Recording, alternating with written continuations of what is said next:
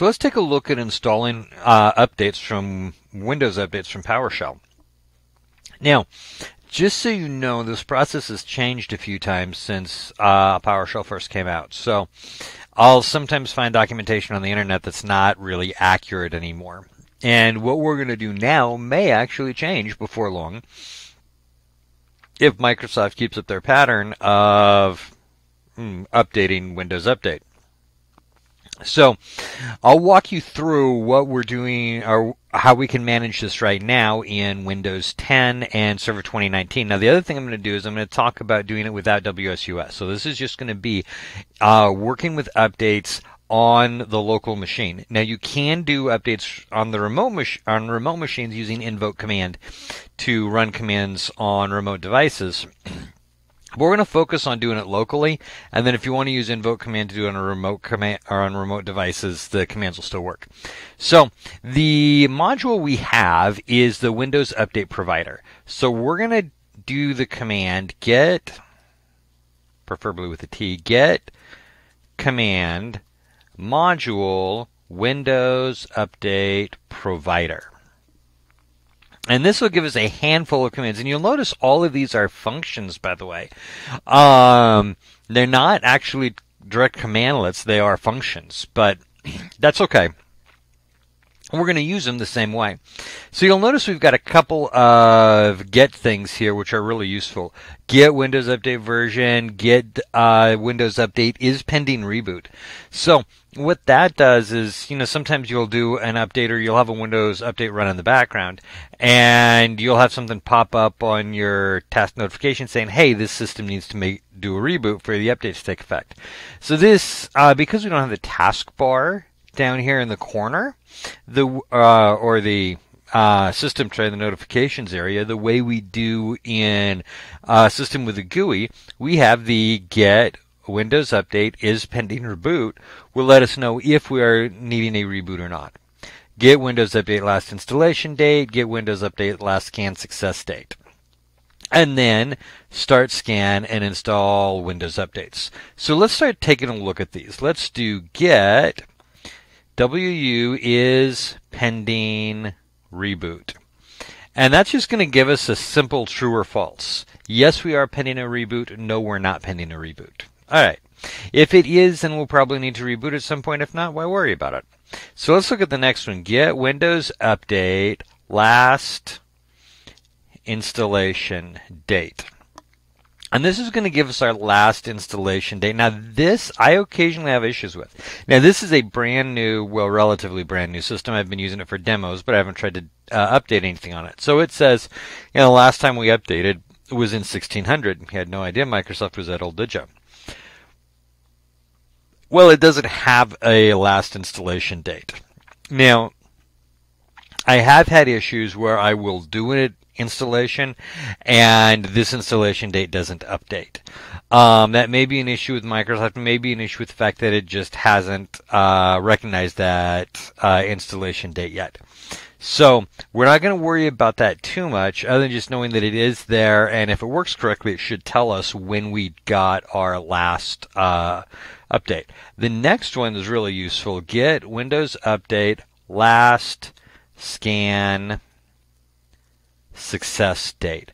When was the last time we actually scanned and got updates, or got a list of updates that were available? And I actually ran this a little bit earlier today. Now my time and date is off, but it is November 5th. I actually ran this. This is always consistently updated for me.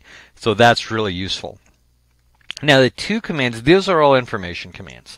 The two that we're going to use a lot is start WU scan and install WU updates. So let's start with the scan. So we're going to do a start WU scan. So let's start Windows Update scan.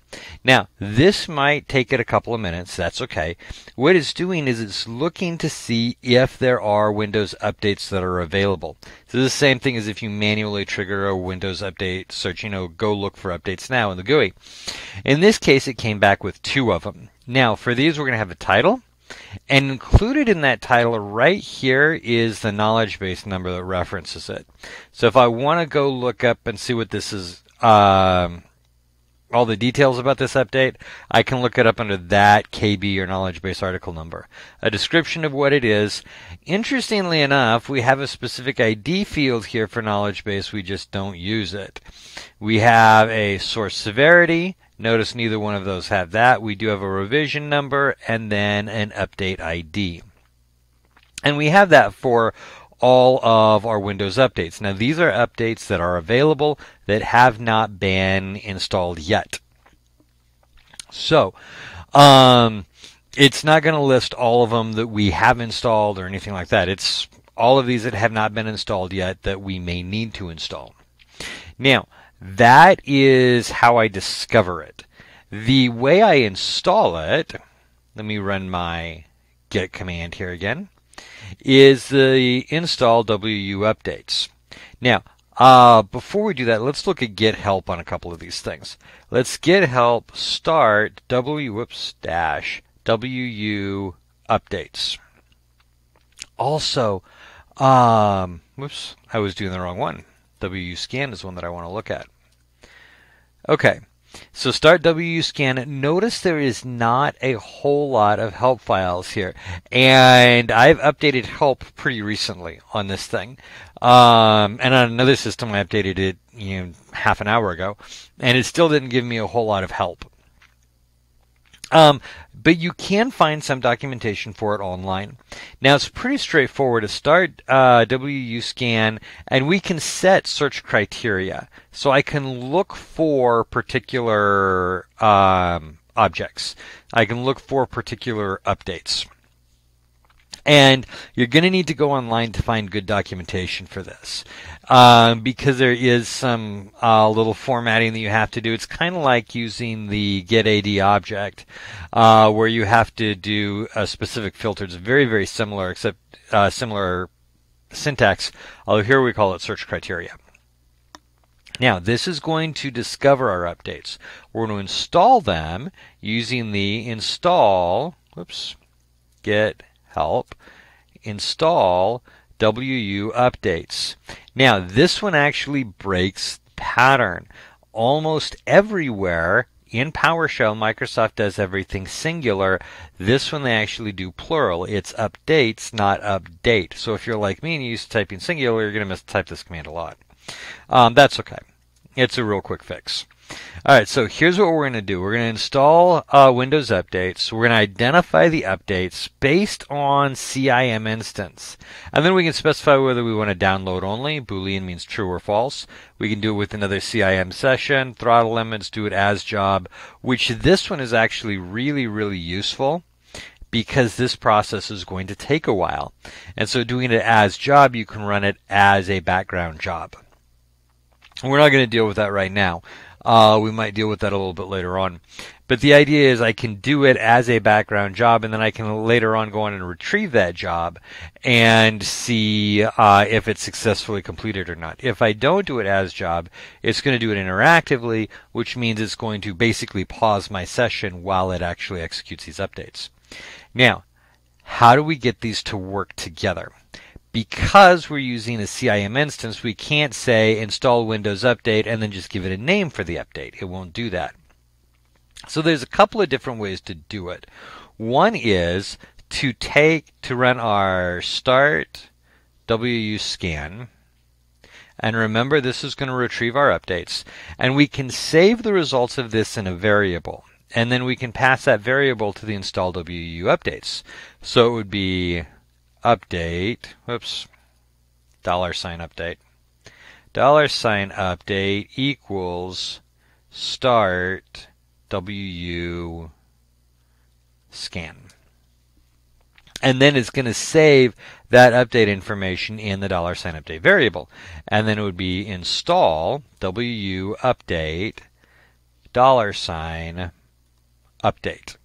And then that should install those updates. Now, there is another way to do it too. So, real quick before I show you the other way, if you're looking for specific updates, you identify specific updates using this right here, the start WU scan.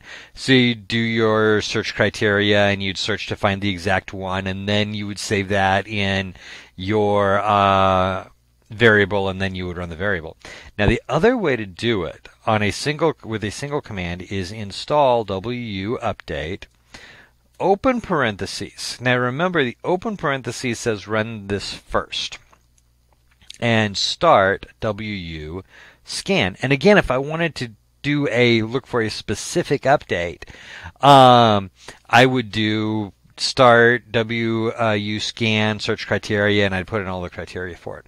So what this does is this says we're going to install the Windows update, but before we do, let's run the wu scan, and then we're going to put everything that returns here as the parameter for the install wu update. And the only time you need to put PowerShell commands inside parentheses like this is if you're specifically changing the order of operations, because by default it'll run the first PowerShell command, then the second, then the third, then the fourth. What this does is this changes the order. It says, all right, I'm going to run the first, but before I do that, I'm going to run this one to get the information that I need to run the first one over here. All right, we hit enter. It runs a start wu scan. And that start wu scan is going to run, find the available updates. Remember when I said I mistype install wu updates? There we go. So it's going to return those, and then it's going to pass that or use those as the options for the install wu updates. And here is wu updates running. Now, you'll see I've got 0 of 1 completed, and it's currently downloading. Now, I've got a couple of other big downloads running right now, so this is going to take it a little while. So rather than letting this run while we're sitting here talking about it, I'm going to go ahead and pause this video, and then I'm going to pick it up. We'll resume the video once we get done with this part of the process. So as you can see, we're not done yet here, but notice how this has changed. We are now running the install rather than downloading it. So it will keep you updated step by step as it goes through the process of installing all of your Windows updates. Okay, so our update is finally finished, and the result we get when it comes back, our little progress bar goes away, and we get down here a little true that tells us, hey, congratulations, we got this done.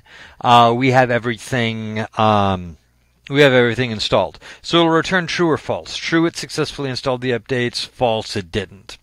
Now, one more thing we always want to check. We want to run, and we looked at this command a little bit earlier. There we go. Get wu Windows Update is reboot pending.